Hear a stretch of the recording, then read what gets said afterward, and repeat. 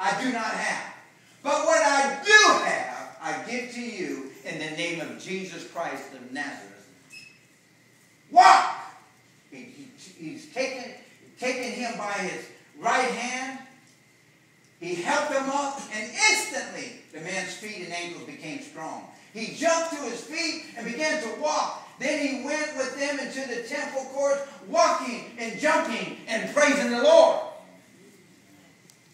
Never walked in his entire life. But look what, he was expecting something. What was he expecting? He was expecting some alms.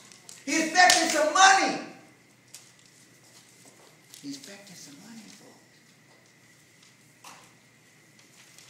But there's more than what we want that God wants to give us. Some of you might be saying, God, take this headache from me. And God wants to take this tumor that's in you. Some of you say, God, I want some money this month that I can pay my bills. And God's arranging how you can be completely out of debt. He's trying to get you out of debt. You just want money just to pay a couple bills this month. He wants you to be debt-free. He wants you to have financial freedom. And we're just asking God just to pay a couple bills this month.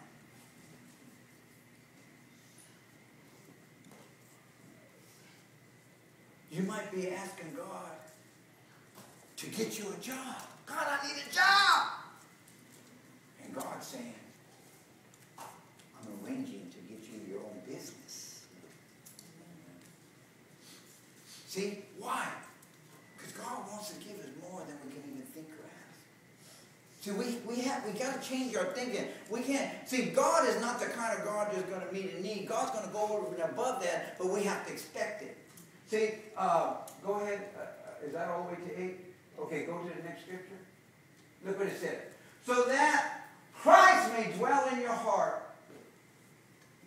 And I pray that being rooted and established in love, may have power, together with all the Lord's holy people, to grasp how wide, how long, how high, how deep is the love of Christ.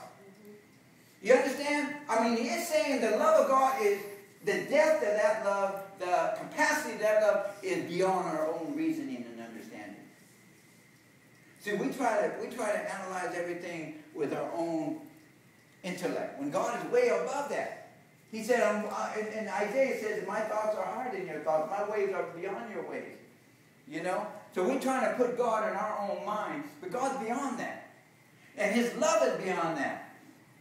Look at that. I mean, I don't care who walks away from you, who rejects you, but if God is for you, who could be against you?